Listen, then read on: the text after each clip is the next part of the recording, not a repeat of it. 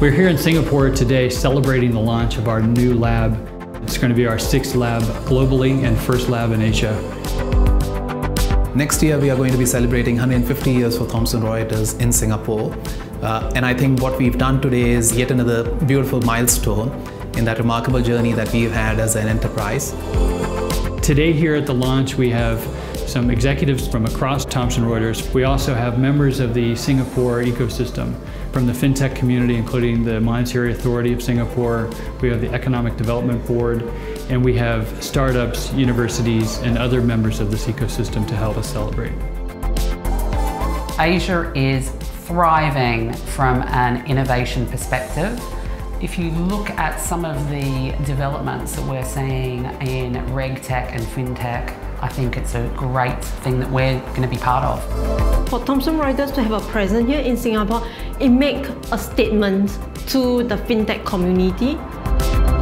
What's exciting is the fact that we went from an idea, a concept, into something that we have physically here in Singapore, and having the physical lab here and the team of people behind it is going to bring so much benefit to it.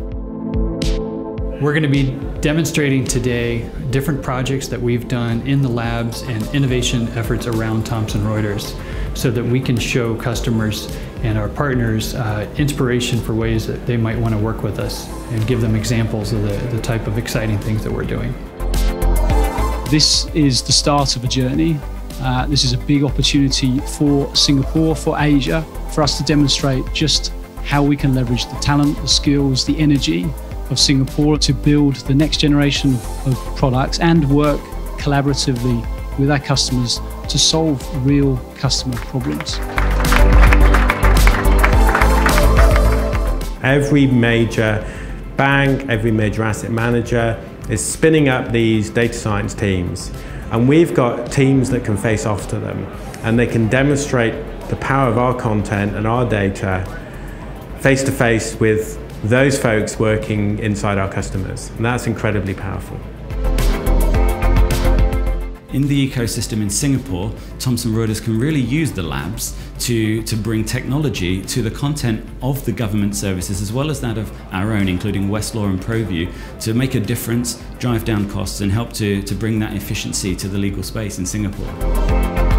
We came to visit Singapore last year and we're really blown away by the innovative culture and the type of interactivity that we saw working with other customers and the partners and the level of interest in data science and driving FinTech forward. From today's event, what I see is innovation and enthusiasm. This is really important.